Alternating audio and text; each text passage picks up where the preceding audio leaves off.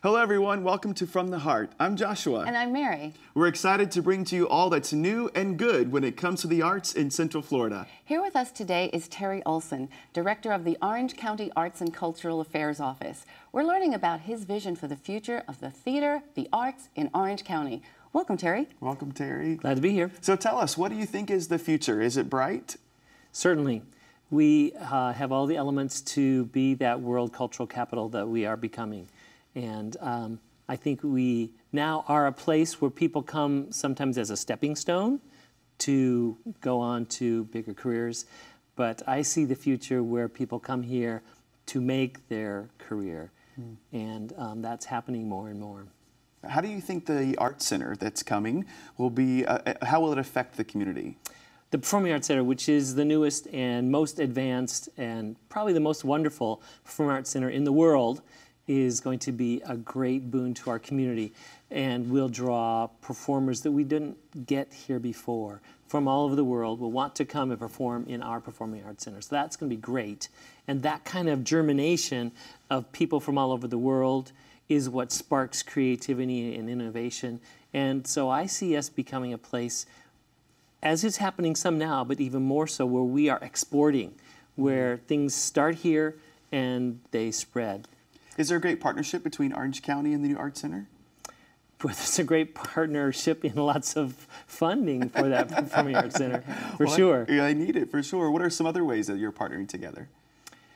Well, there's nothing official really, although I've arranged for some backstage tours for people that I felt needed to know about that. And one advantage of having been in the community for 3 decades or more is I'm able to know what the resources and people are to connect. So when people want to do something, they've got an idea, I am often a source for, well, you need to connect with this person, connect here. And I love being that kind of connector person. You really are good at that. You're like the arts yenta of Orlando. It's true.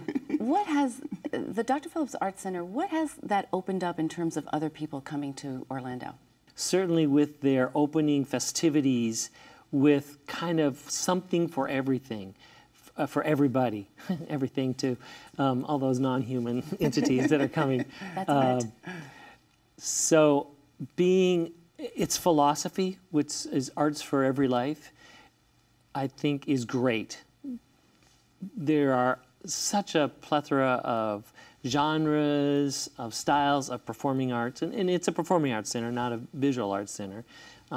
But in the performing arts, we're going to see a lot of unique things there, I believe. I love that Robin said that he wants, that the center is going to be, they want it to be the heart of Orlando, the pulse.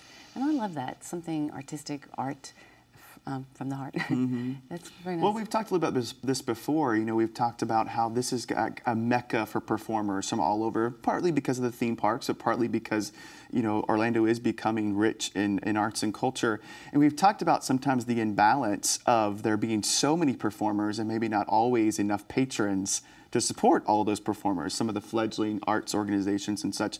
Do you think because of the spotlight now that seems to really be bringing us more into the light, that's going to help that a little bit? We're going to see that start to balance more? Definitely. With something so big and central as the Performing Arts Center, it draws more attention than a number of little things happening. There are all kinds of arts happening every weekend. There's dozens of things in performing and visual arts that one can take advantage of if they want to, but put that all together and put a big organization like the Performing Arts Center in the middle of it, it draws more attention, gives more awareness, which is great for everybody. And when the Performing Arts Center was announced that it was going to happen a number of years ago, I saw that trickle down.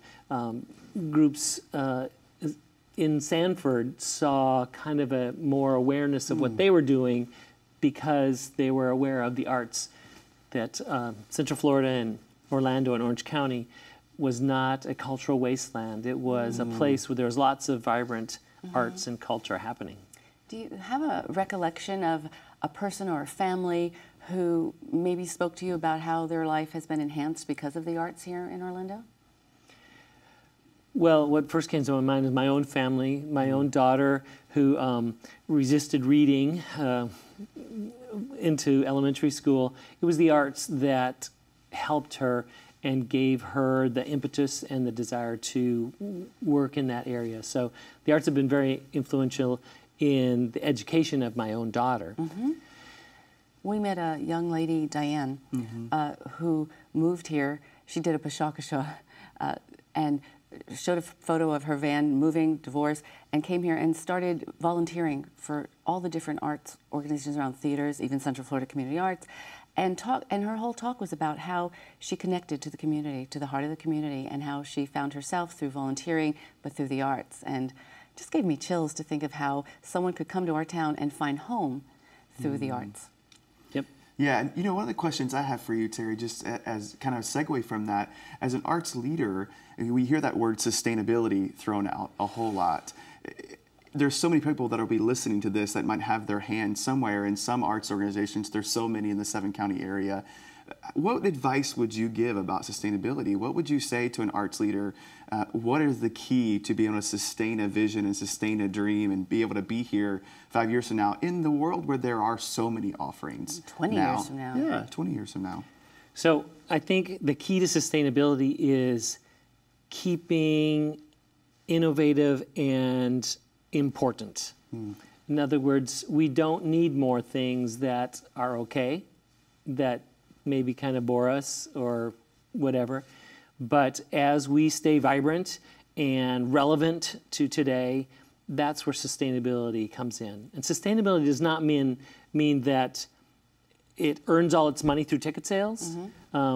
In thousands of years of human history, that has never been the case. Commercial theater, perhaps, but it's got a very particular niche.